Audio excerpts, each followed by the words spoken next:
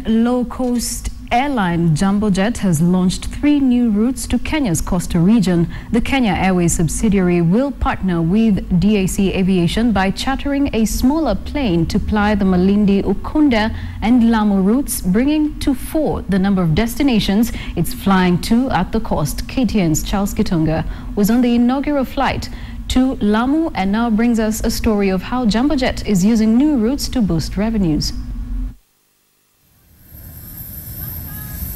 Budget carrier Jambo Jet has partnered with DAC Aviation to provide a smaller type of aircraft that will suit its new routes to Malindi, Lamu and Ukunda. Since it started operation a year ago, the Kenya Airways subsidiary has been flying 2 Boeing 737s into Mombasa, Eldoret and Kisumu, but the new destinations are limited in terms of infrastructure, hence a Bombardier Q400 turboprop will be used.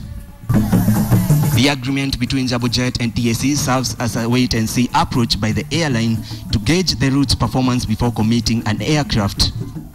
So we selected a smaller aircraft, which still has 80 seats available, so that's still quite a big aircraft, but it is capable of landing on smaller airstrips.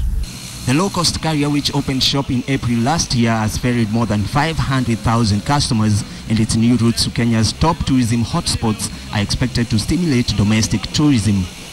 But nevertheless, we said there's enough potential for us to operate to these kind of destinations. And why is there enough potential for us? Because we are able to bring the fares down considerably. For one-way ticket, Jambo Jet will charge 5,950 shillings from Nairobi to Lamu, 4,950 shillings from Nairobi to Malindi and Ukunda, and 2,950 shillings for a short connecting flight between Lamu and Malindi. If you look to the fares currently in the market, I think our fares are 1/3 of those fares. So that stimulates traffic to these kind of places. Its close competitor Fly 540 charges 9,900 shillings on a one-way flight to Malindi, 18,500 shillings to Lamu, and 4,150 shillings to Mombasa, where Jambo Jet has been flying at 2,950 shillings. Then we have to see how quickly these routes develop. If they develop very quickly, you can separate them, you can start flying direct, and you can start flying more frequencies. Jambo Jet will fly 9 times daily to Ukunda and once a day to Malindi and Lamu. By flying into Malindi, Lamu and Ukunda, Jambo Jet is looking to attract 2 kinds of travelers. The first one is a tourist who is going to any of these destinations, which are famous for their white sandy beaches.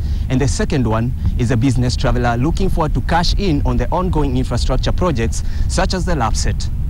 Charles Gitonga from the Manda Airport in Lamu.